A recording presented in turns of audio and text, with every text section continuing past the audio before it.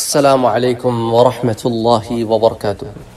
سورج گرہن کو لے کر مہربان علی نے ایک اور ویڈیو آج ریلیز کی ہے، اور پھر وہی گمراہی والی باتیں امت میں مسلمانوں کو، اللہ کا نام لینے والوں کو، حضور صلی اللہ علیہ وآلہ وسلم پر ایمان رکھنے والوں کو یہ برجوں میں گھما رہے ہیں، کسی کو ٹورس کے بارے میں بتا رہے ہیں، جیمنائی کے بارے میں بتا رہے ہیں۔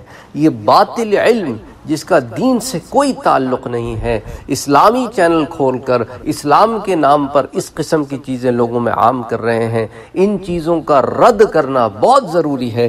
اسی لیے جب یہ اس طرح کی چیزیں کرتے رہیں گے، ان کا رد ہم کریں گے۔ دیکھیں، یہ وہ باطل علوم ہیں جن کی اسلام میں کوئی اصل نہیں ہے۔ علم نجوم یا ستارہ شناسی یہ کوئی باقاعدہ علم نہیں ہے، یہ محض اندازے اور خیال آرائیاں ہیں۔ علم نجوم کے ایسے کوئی اصول و قوانین نہیں جن کے استعمال اور ستاروں کی براہ راست یہ چال اور مشاہدوں سے آنے والے واقعات کی خبریں دی جا سکیں۔ یہ قدیم زمانے میں بھی یہ نجومی ہوا کرتے تھے، اور یہ علم رمل کرنے والے رمال ہوا کرتے تھے، اور علم جفر کرنے والے یہ جفار ہوا کرتے تھے۔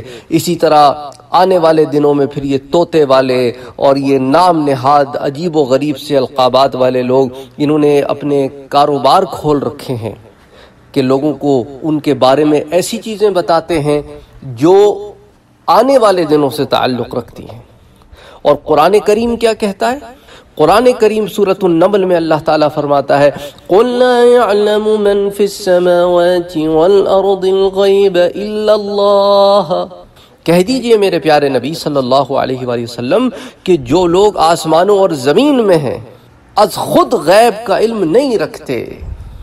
یہ غیب کے علم سے مراد یہی ہے، آنے والی چیزوں کا حال تمہیں کیسے معلوم ہو گیا؟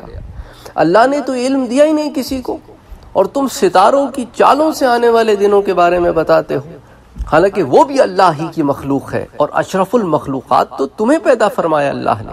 اسی لیے ان چیزوں پر ایمان رکھنا، ان چیزوں پر بھروسہ رکھنا، ان چیزوں پر اعتقاد رکھنا، ان کے اوپر چیزوں کو رکھنا کہ ان کی وجہ سے، ان کی چال سے چیزیں ہو رہی ہیں۔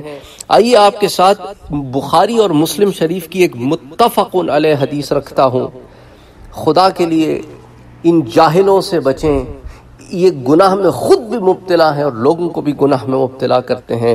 زید بن خالد جوہنی رضی اللہ تعالیٰ عنہ سے روایت ہے کہ حضور صلی اللہ علیہ وآلہ وسلم نے حدیبیہ کے مقام پر بارش والی رات کو ہمیں صبح کی نماز پڑھائی۔ جب حضور صلی اللہ علیہ وآلہ وسلم نماز سے فارغ ہوئے تو لوگوں کی جانب متوجہ ہو کر فرمایا، کیا تم جانتے ہو کہ تمہارے رب نے کیا فرمایا؟ لوگ عرض گزار ہوئے کہ اللہ اور اس کا رسول بہتر جانتے ہیں۔ فرمایا، میرے بندوں نے صبح کی تو مجھ پر ایمان رکھنے والے اور ستاروں کے منکر تھے، اور جس نے کہا کہ ہم پر فلاں فلاں ستارے نے بارش برسائی، وہ میرا منکر اور ستاروں پر یقین رکھنے والا ہے۔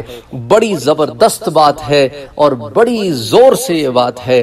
اگر آپ اس پر غور کریں تو اس میں ہدایت پانے والوں کے لیے بڑی نشانی ہے۔ کیا فرمایا؟ جس نے یہ کہا کہ قضا و قضا فلاں فلاں ستارے کی وجہ سے یہ عمل ہوا تو وہ اللہ کا منکر ہو گیا اور ستاروں پر یقین رکھنے والا ہو گیا۔ تو خدا کے لیے اپنی آخرت کو سنوارو اور ان چکروں میں نہ پڑو۔ السلام علیکم ورحمۃ اللہ وبرکاتہ۔